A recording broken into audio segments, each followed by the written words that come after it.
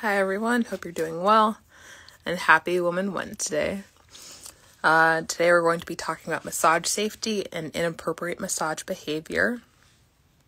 So we'll just give a little bit of time to get some folks in the room, get Whitman-Walker in the room, and then we'll get started momentarily. In the interim, if you are in need of HIV or STI testing, please contact Whitman-Walker Health at 202-207, that's still the wrong number, at 202-797-4439. Again, 202-797-4439, and schedule an HIV or STI testing appointment. If you are in need of a COVID-19 vaccine, you can call 202-207-2480. And it looks like we've got Whitman-Walker in the space, so let's get them on stage.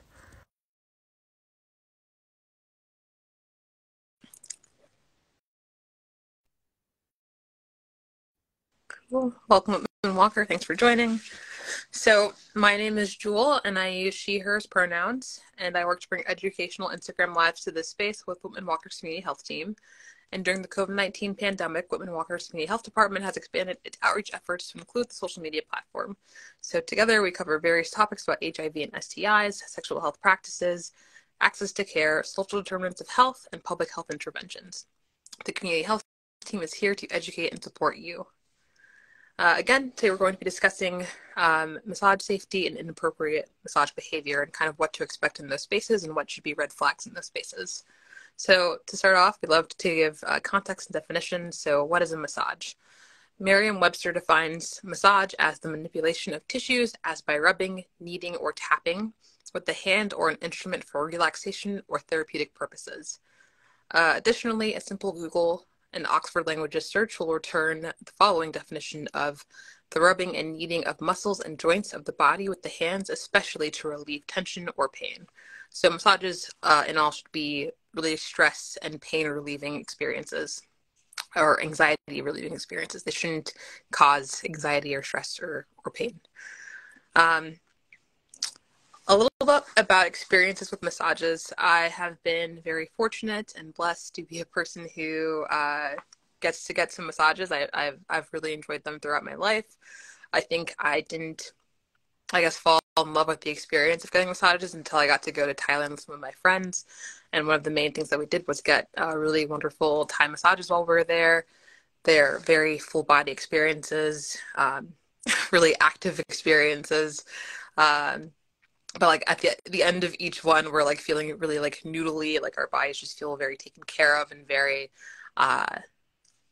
stress relieved. Like it just felt amazing. We almost had to kind of make sure that we hadn't gotten too many. And they just were just like memorable experiences. Like I think about the massages that I had in Thailand whenever I think about the standard of massage that I want to get. I've had a handful of massages here in the States. I would say that they are mostly not memorable in the way that the ones in Thailand were. And then I also have had a few massages by this amazing massage therapy worker in Jamaica one time. And she was so talented in her craft that she could feel in my ankles that I needed to get my period and like made sure to massage them in a certain way that gave me my period the next day. So she just knew what she was doing. And that was just really cool to hear and experience, but also like I'm not a person who loves getting my period. So if I had known, I might have been like, hey, feel free to skip these ankles. But she gave both myself and my friend our periods by making sure to do the pressure points on our ankles because she could feel that our periods were coming. So very cool that that's a thing with massage work. But what does it mean, or like what does consent look like, or what does it mean to have consent when it comes to massages? So inappropriate behavior can also be directed from either the client or the therapist when it comes to massage work. However, because health professionals or massage therapy workers hold a position of power, they are often kind of, I guess, the ones who are put in more of a position of like onus to not abuse that power. But they also have a right to refuse, service to certain clients depending on how the interactions are going in that massage space. But ultimately, the law will hold the business provider or the massage therapy worker provider responsible for their behavior in massage spaces. So that's just an important thing to keep in mind as we have the conversation. So appropriate massage behavior looks like consent. So consent during a massage looks like a professional understanding that one person is receiving a massage and that the other person is giving it. There's consent around what is deemed appropriate during the massage, whether it's how dressed or undressed the client is, and that there will be no sexual advances, and that an allotted time frame will be what used to mark the beginning and the end of the massage experience. Consent also goes both ways, again, between the client and the massage therapist. During the massages, there's no rule that the client has to be unclothed to have their massage. If the client is happy to do so, that's fine. But if a client feels more comfortable leaving their undergarments on or their clothes on, then this should also be respected by the massage therapist. In massage therapies, the inner and upper thigh should never be touched unless specified by a client who has a sporting injury or just an injury that requires access to this part of their leg. In these instances, the genital area should always remain draped, and the therapist must never move their fingers up toward the private genital area of their clients. Massage therapists should also work their best to ensure that their clients' hands aren't in vulnerable positions during massage work. So, for example, if a client is lying face down with their arms along their sides and palms facing upward, then this may come in contact with the genital region of a massage therapist.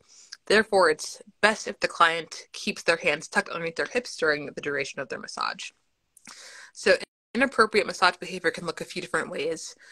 This could be inappropriate personal conversation during the massage. So if someone's commenting on another person's body, that's super inappropriate conversation given the context and the client and service relationship. It looks like inappropriate body contact. So if this is either a massage therapist who's touching the client in places that they shouldn't be touched, or vice versa, or if there are certain body parts that are touching, the client or the massage therapist, vice versa, that again, this is inappropriate behavior. It can also look like informal comments. For example, your eyes are so beautiful. I don't think the kind of comment you want to hear when you're on the massage table.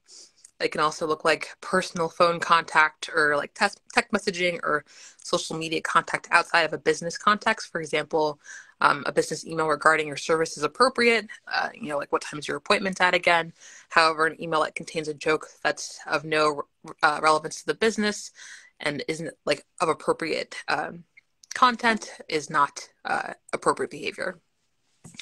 You can also consider giving an inappropriate gift to the client or massage therapist inappropriate, or poor, inadequate, or lack of draping provided to the client. So if the client, wanted to be covered a certain way and the massage therapist is ignoring it, or if, same thing, if the person, expected to be covered in a certain way and they're not being respected by in that way, and their decision for how covered they want it to be isn't being respected, that's another thing to look out for. And it can also look like a lot of disruption and changing massage therapists unexpectedly during your appointment when you were to have just one person working on you and kind of not have people in and out of the room when you're in a vulnerable position of being unclothed or scantily dressed. So what are some things you can do?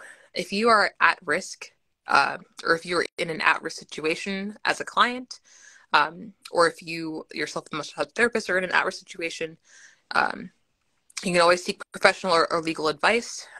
If you're the client, you can contact the massage association or the kind of the health licensing office that this massage parlor would answer to, or massage workspace would answer to.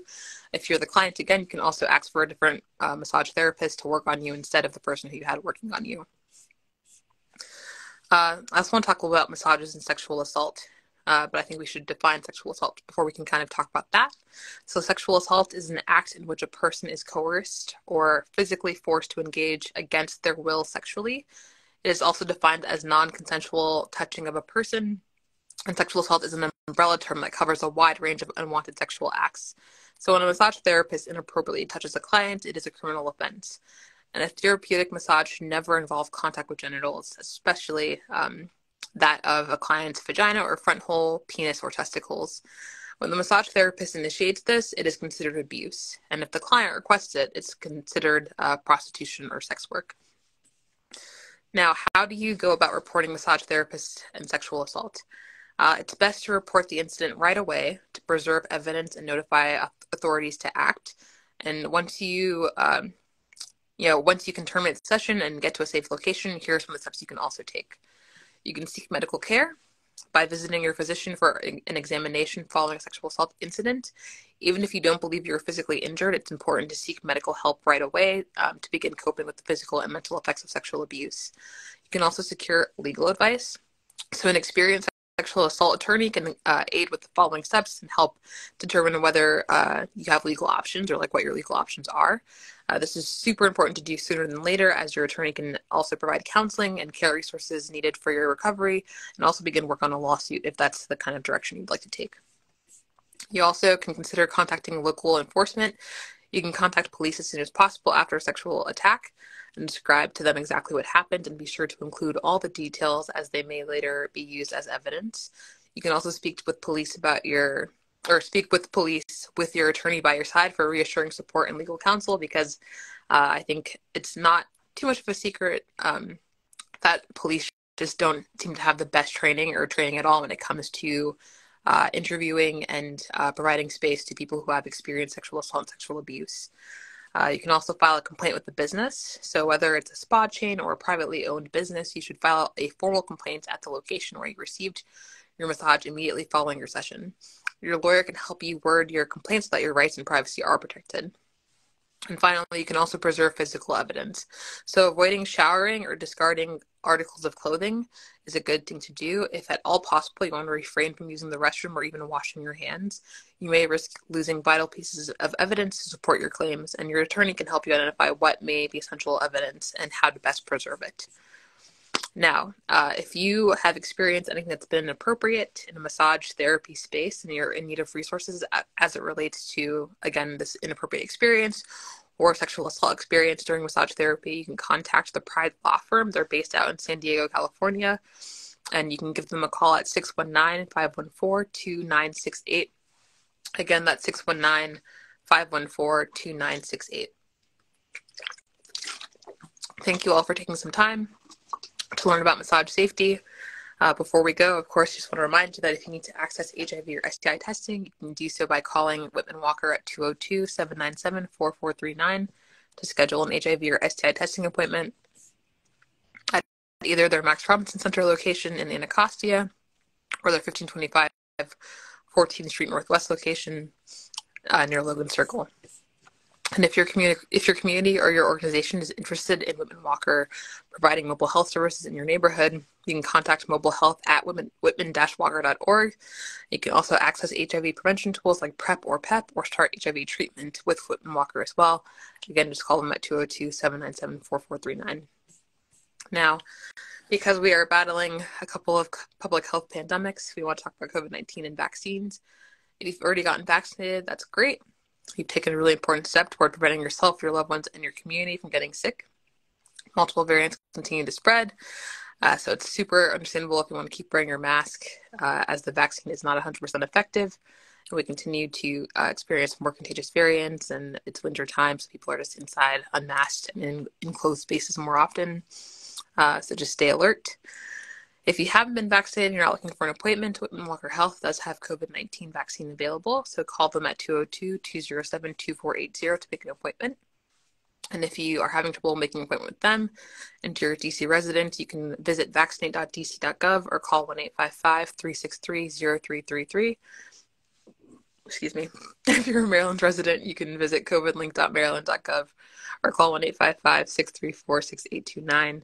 And if you're a Virginia resident, you can visit vaccinate.virginia.gov or call 1-877-829-4682. And if you have not been vaccinated and you're not looking for an appointment, please continue to follow CDC guidelines for mask wearing, social distancing, and the like.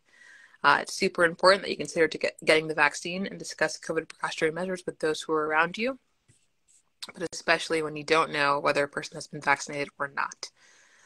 And again, because we're in multiple public health emergencies or instances right now, we want to talk about monkeypox and what to do. So according to the CDC, there are more than 29,000 cases of monkeypox documented in the U.S. And if you're in D.C., you can pre-register for an mpox or a monkeypox vaccine appointment at preventmonkeypox.dc.gov. Virginia is working with local care providers to contact trace and identify those who are most in need of monkeypox vaccine. And the Maryland Health Department released a pre-registration system that you can register for a vaccine appointment on. No matter where you are, please visit your state's local health department for more information on how to register and get vaccinated against monkeypox. For DC monkeypox vaccine locations, they are first come, first serve, and like walk-up locations, and they're for eligible residents, and the hours and locations vary each day. So you can see what the latest schedule is by visiting preventmonkeypox.dc.gov. Please remember to follow the Whitman-Walker family on Instagram, Facebook, and Twitter at Whitman-Walker, and check their website at www.whitman-walker.org for the most up-to-date information on their services. And for more COVID-19 resources and general Whitman-Walker services, give them a call at 202-797-4439. And again, please also follow some of their family programs at Real Talk DC _ and at No Filter DC.